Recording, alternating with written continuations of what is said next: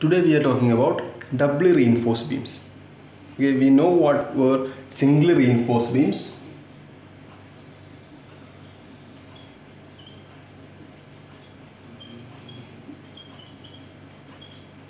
There were beams, if this was longitudinal sections, the main beams were only like this. If this is a simply supported beam, the main reinforcement were only in the bottom. Okay, and if we draw a section, cross section like this, these will be the main reinforcements. Okay, and obviously we'll be having shear reinforcements as like this. This is two-legged reinforcements, shear reinforcement. You'll be having stirrup holders like this. Okay, so these will be main reinforcements. These will be stirrup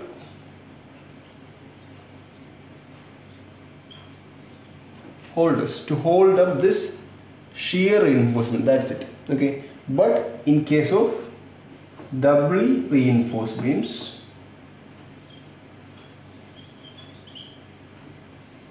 same simply supported beam, there will be bottom main reinforcement and also top main reinforcement. Okay, these both will be main reinforcement. This will be taking tension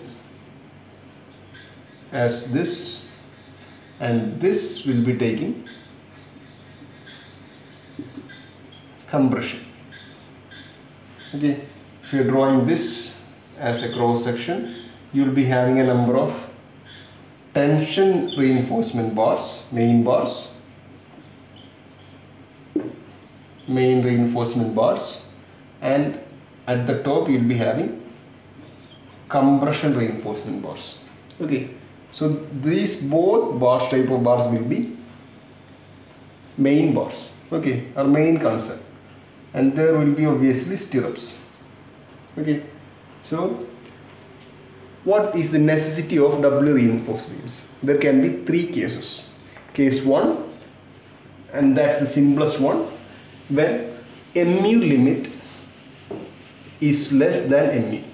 Okay, we all know how to calculate the bending moment, fractured bending moment, mu. Okay, with live load, dead load plus live load, and then you will multiply to get it as bending moment. In case of simply supported beam, we will take it as W L square by 8. Okay, and that you will multiply with 1.5 to get it fractured. Right, that value was mu. Okay, and using that mu value, we will be comparing with mu limit. Right, in the case of singly reinforced beams. Okay, we will compare with mu limit. Mu limit can be calculated from the IS code 456. For FE 415, it will be 0.138 FCKBD square, and for FE 500 it will be 0.133 FCKBD square. Okay, so you will be calculating mu limit like that with these equations. Okay, and we will be comparing with mu and mu limit. Okay, suppose mu limit, this calculated mu was less than mu limit, we would take singly reinforced. If this mu was greater than mu limit, we will have to adopt doubly reinforced beams. Okay, that is the main criteria. Okay, as you can see, if mu is less than mu limit, we will be taking singly reinforced, and if mu is greater than mu limit, we will be taking doubly reinforced. And major cases it will be because D will be limited, that is depth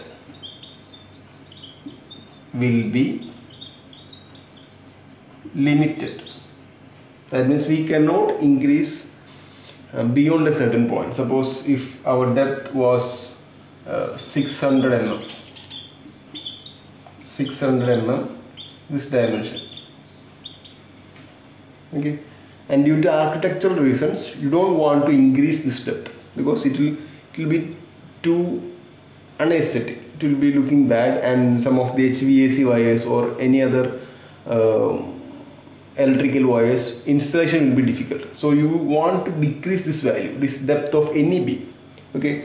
So due to some concerns you want to restrain to a particular any value, and then there is a chance of becoming mu greater than mu limit, okay. So this is the first case. Second case, without all this calculation we can take doubly reinforced beams for consideration is when the loads that you are considering is vibratory, okay. And case 1, mu is greater than mu limit. 2, vibratory load, okay. So whenever we have a machine or a particular big equipment that will be installed in a slab that is having a beam, and if that particular load is vibratory, it's advised that you design a doubly reinforced beam, okay. And third one, if load is reversible, okay.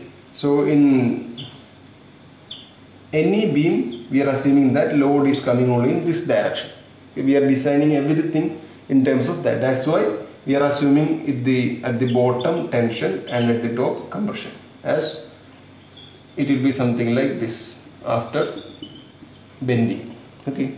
But in some cases, in rare cases, it can also be acted from bottom load, okay. So in that case we may have to also consider this chance of having this point as tension, okay. So in that case also we need to design doubly reinforced beam. These are the 3 cases, okay. So I hope that's clear. Moving on.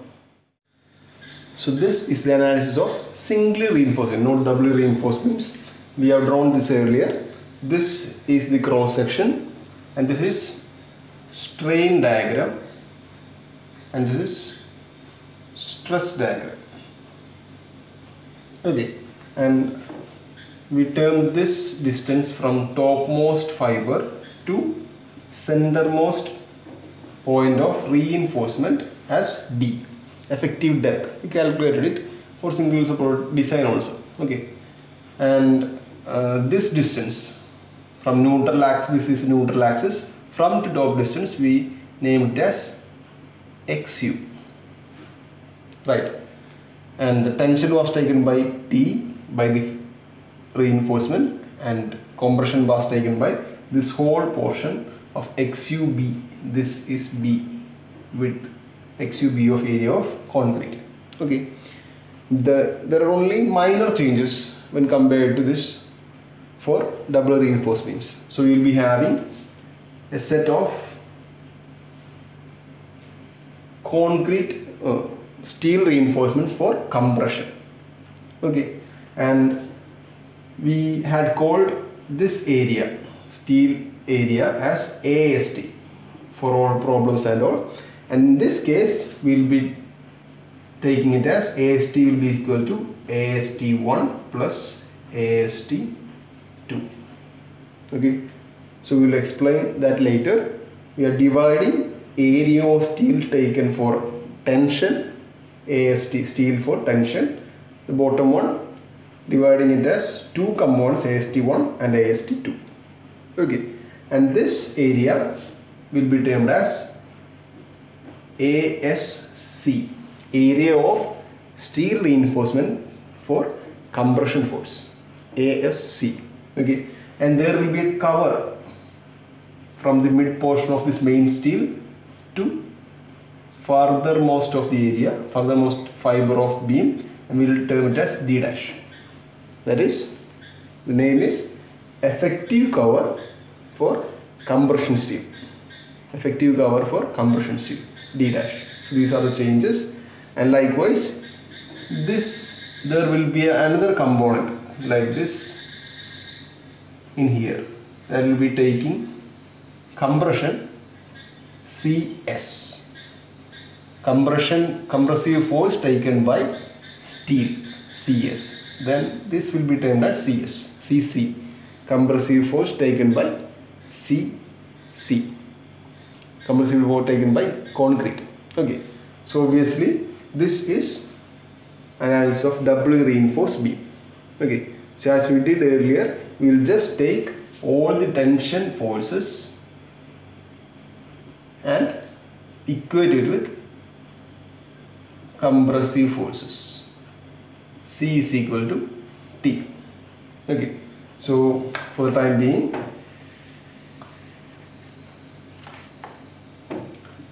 AST1 plus AST2. Okay. So C is equal to T. C is, or T, if suppose T is equal to C, T will be always equal to 0.87 Fy AST. Okay, that will be always as the same as the single reinforced beams. That will be equal to C is actually CC plus CS. CC is the compressive force taken by concrete, and CS is taken by compressive force taken by steel. Okay, and I'll just go through it. CC will be equal to, as always, as the old one, 0.36 FCK XUB. This area into 0.36 FCK. 0.36 FCK was the force. Okay. Plus, and CS can be written as ASC, area of this steel, into FSC. FSC is a term taken from another table, we will get into that. FSC minus 0.466 FCK. This is the main equation for analysis of beam. Okay, from this we can calculate XU. Okay, I hope the concept is clear. This was CC and this was CS. This is T. Okay, this is the equation.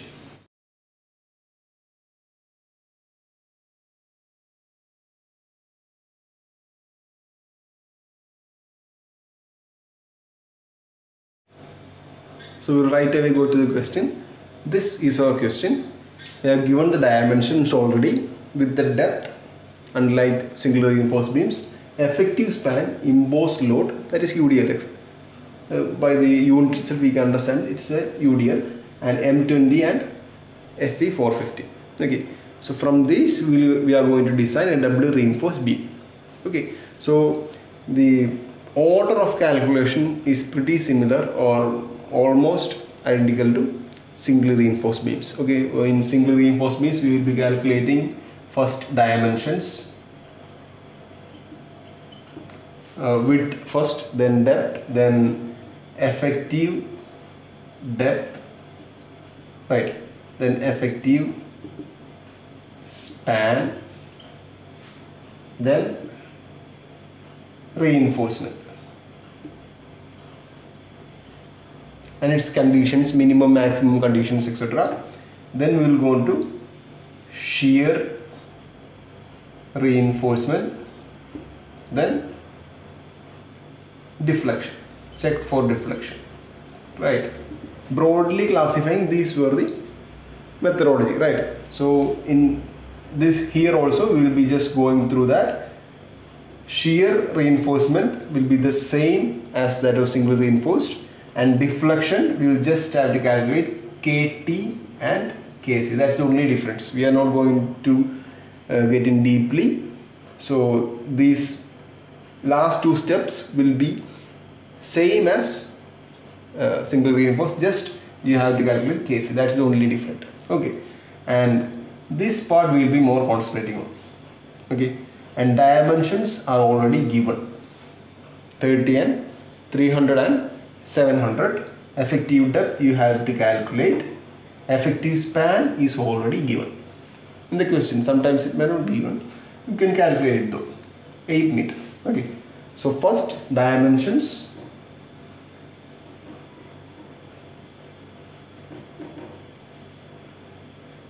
Width is equal to 300 mm and depth is equal to 700 mm. Okay. Effective depth, same method, no change at all. We are assuming 20 mm bar for main reinforcement and 8 mm for shear. Okay, so effective depth D is equal to capital D minus C dash, right?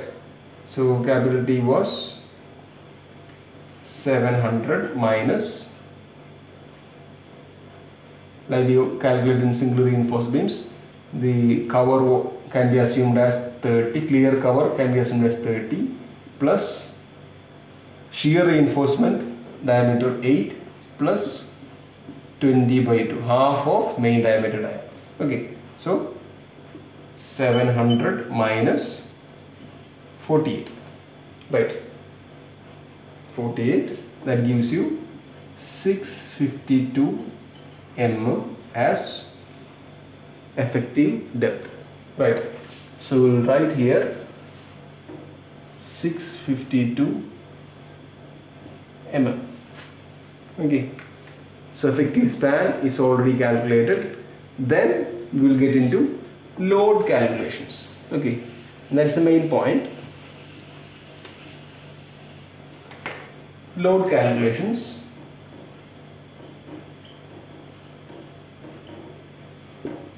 How do you get into load calculations?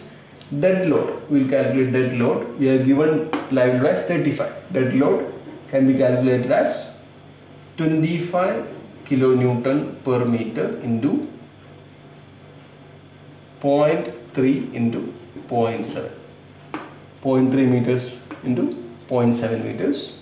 Okay, you will get 5.25 kilonewton per meter. That is dead load. Live load or imposed load was 35 kilonewton per meter. So total load will be equal to 35 plus 5.25, that is 40.25 kilonewton per meter. Bending moment, as it is a simply supported beam, right? That is the question. Simply supported beam.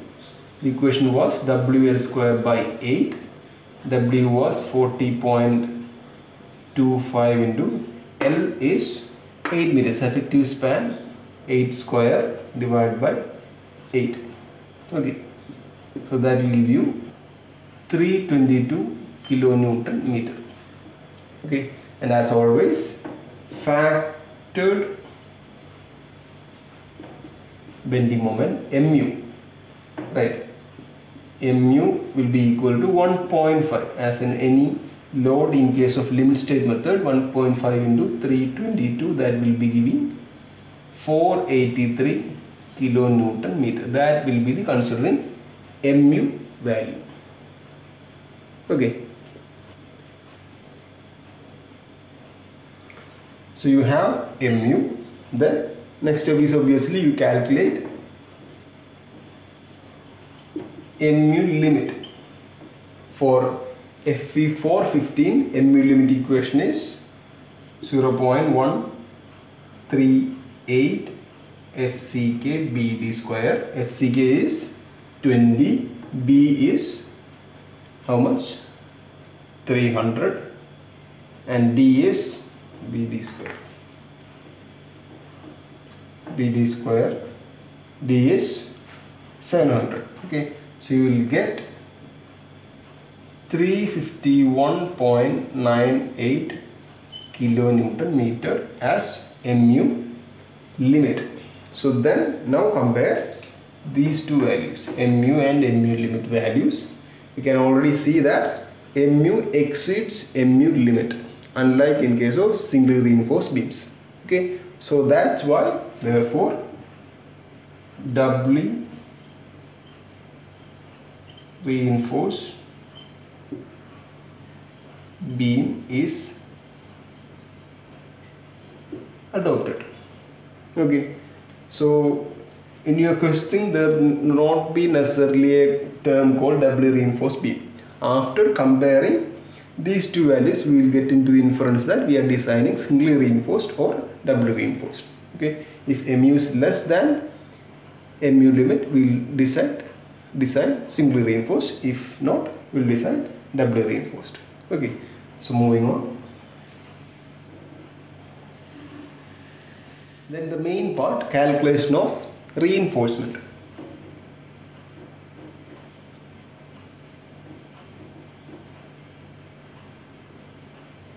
Okay, and for this you can refer the page number 96 of IS 456.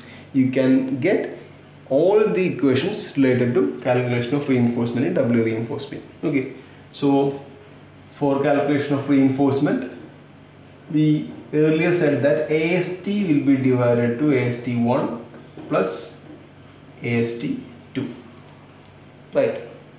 Okay, and you got MU value as 483 around kilonewton meter, and MU limit value as 351.9 kilonewton meter, right?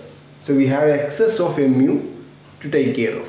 Okay, so AST1, you have divided AST to AST1 and AST2. Please be attentive. AST1 will be taken care of till MU limit value. Okay, for this much value we will adopt or we will decide AST1.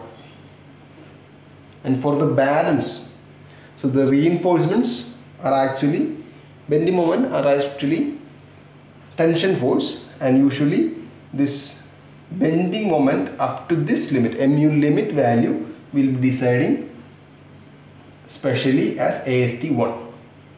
Okay, and there is some balance, right? The actual bending moment is 483. Okay, so what is the excess bending moment? That is 483 minus 351.9. Okay, so let's say that value is 132 kilonewton meter. For that bending moment, we will decide AST2, excess bending moment. Okay, I hope it's clear. We have divided these as AST1 and AST2. We will decide AST as area of steel reinforcement, 1 as for the MU limit. We have an easier equation for that. That's why. That is the convenience. We have an easier equation for MU limit. Corresponding to MU limit, we will decide AST1, and the excess value, the difference between this, what is the excess bending moment than MU limit. Suppose you can change, AST2 will be taken caring of this much value. Okay, whatever the value is, difference of these two values. Okay, AST2. That is the logic. Okay, so now get on with the designing part.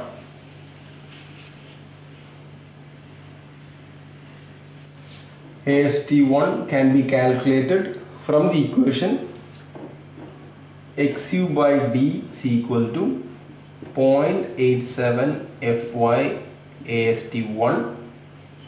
In singly reinforced it was just AST. Okay, in this case we are assuming it as AST1 and 0.36 FCK BD.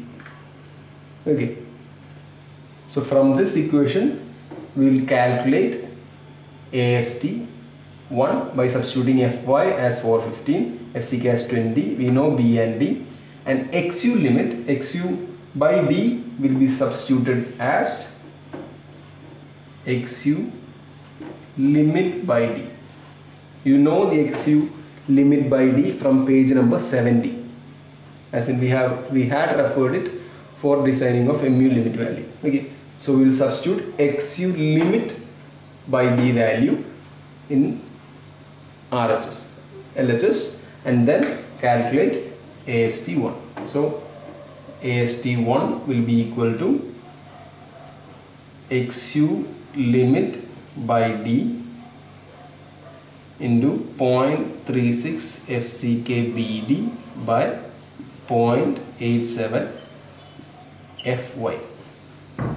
Okay, so substituting these values, 0.48 is the XU limit value for Fe415 and 0.36 into FCK is 20, B is 300, D is 652 divided by 0.87, Fy is 415.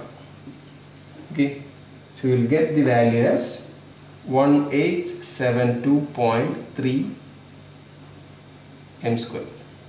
Okay, so in singly reinforced we are having a quadratic equation. It was a much complex one than this. Okay, as we are assuming XU by D ratio as XU limit, it's much easier, and because we are getting it for mu limit.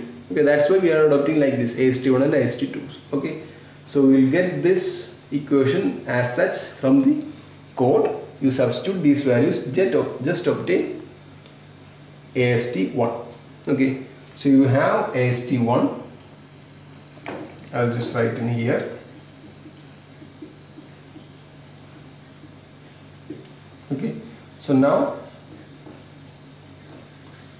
we will move on to AST2. So before calculating AST2, you need to calculate ASC. ASC is area of steel for compression. This portion, area of steel for compression. ASC is equal to mu minus mu limit divided by FSC D minus D dash. You know what is mu and mu limit. FSC we will discuss now. You know what is D, that is 652. D dash we have decided it as 48. This distance. D dash. It can be calculated in here, right? For the calculation of effective deck, that can be same adopted as D dash. Okay, so we know D dash as 48 mm, right? So mu and mu limit you know. FSC is stress of reinforcement in compression.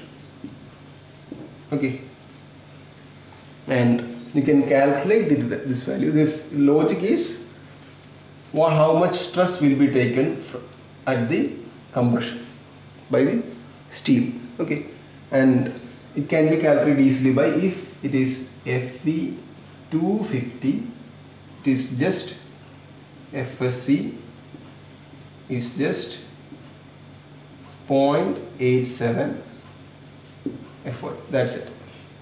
But if in case of Fe 415 and Fe 500, you'll have to calculate by interpolation, or you have a couple of values. The values will be in terms of d dash by d. Okay, so d dash by d values can be varied from 0.05, 0.1, 0.15, 0.2. Okay, so these are values of d dash by d. You know what is d dash and you know what is d. Okay, for all these values you have stipulated standard values such as, so this is a table for calculation of FSC. Okay, so with respect to FE 415 and 500, you need to calculate d dash by d and take the corresponding value from this table. Okay, if any value that falls between these values had to be, value from these value should be taken, interpolated. Okay, so I hope it's clear. So for your information, it won't be included in your IS code, so you need to know this, a couple of values. You don't need to go to this extent. Suppose 6 values, you need to know around values. Just snitch of variations can be tolerated. Okay, so right now what is d dash and dd? So d dash by d is equal to 48 by 652, that is 0.073. that comes in between. So we don't, right now for the time being we are concentrating on 450. Okay, so we will just get rid of this, and the value will be lying, this value will be lying between these 4 values. Okay, so we will get rid of this. Now you need to interpolate a value corresponding to 0.073 from these 4 values. Okay, it's too simple.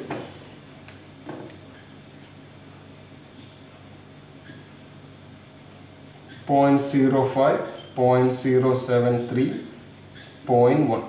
Okay, for 0.05 the value was 355.1. 0.1 the value for was 351.9. Okay, so you need to calculate this value, and that value will be FSC. Okay, so no need to get confused. Okay, so now you need to calculate FSC, and suppose that value interpolated is 354.08. Suppose there can be little variations. So 354.08, you substitute all other values into this. You know mu as 483, mu limit as 351, d is 6852, d dash is 48, FSC is this much. So ASC you will get 612.6 mm square. Okay, so ASC is equal to 612.6 millimeter square. Okay, so you have ASC. Now you will calculate AST2.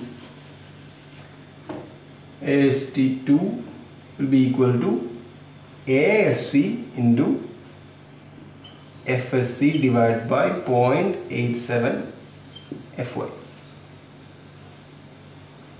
Okay, so you know the values of ASC 612.6, FSC you know as 354.1, and you know what is FY. Okay, so you just calculate, substitute those values and get AST2 as 600.7 millimeter square. Okay, so we have AST2, AST1, ASC. So what will be AST? AST will be equal to AST1 plus AST2, that is 1872.3 plus 600.7, that will give you 2473.07 mm square. Okay, so AST in here, total AST will be equal to 2473. The top part will be 612 mm square. Okay, I hope it's clear. Okay, so we move on to next one. So AST, we will correct it as, or it was AST1, we will do AST as 2473.07. Okay, so now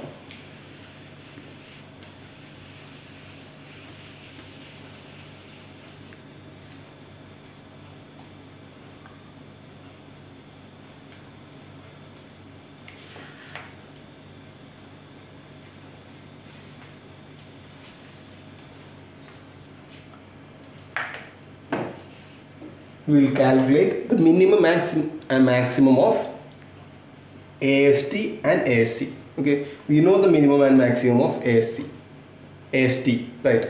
So in the page number 46, we will check minimum and maximum reinforcement. Okay, so for AST, minimum reinforcement is, minimum is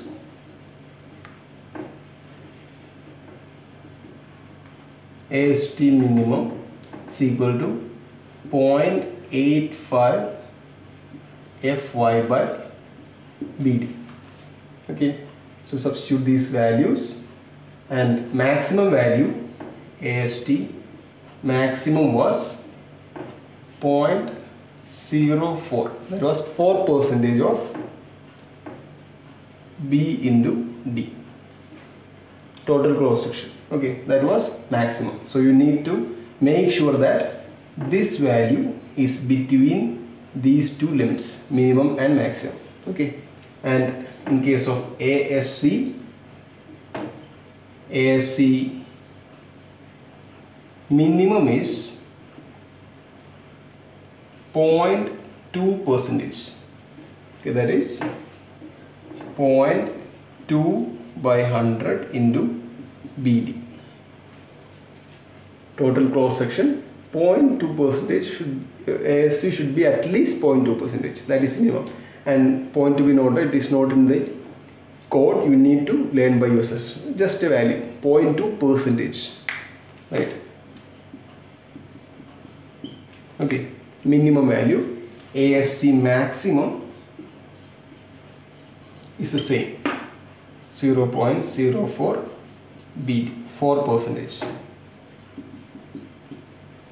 Okay, so also you need to make sure that this value falls between these two values.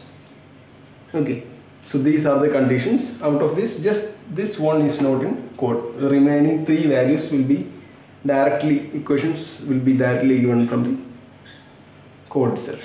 Okay, so that's minimum and maximum reinforcement limits. And now we are going to calculate, as always, number of bars.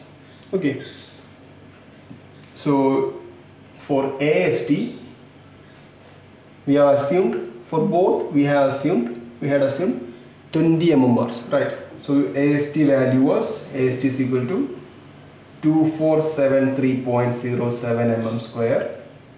So assuming 20 mm bars, calculate the number of bars. You know how to calculate? It's just number of bars is equal to 2473.07 by pi by 4 20 square. Okay, so you will get around 8 bars. Okay, this 8 bars will be very difficult to contain in this portion. Okay, so do not take any value greater than 6. So what you have to do, you have to increase the diameter, assuming 25 mm dia bars. Same equation, you will get about 6 bars. You are okay with it. Okay, same thing for ASC AC was equal to 612.6 mm square. Same method you calculate for 20 mm bars. You will get number of bars as 2 numbers. Okay, so that's okay. You will just provide 2. So 6 will be providing in 2 rows, right? Okay, and that was the number of bars part. And with that we are done with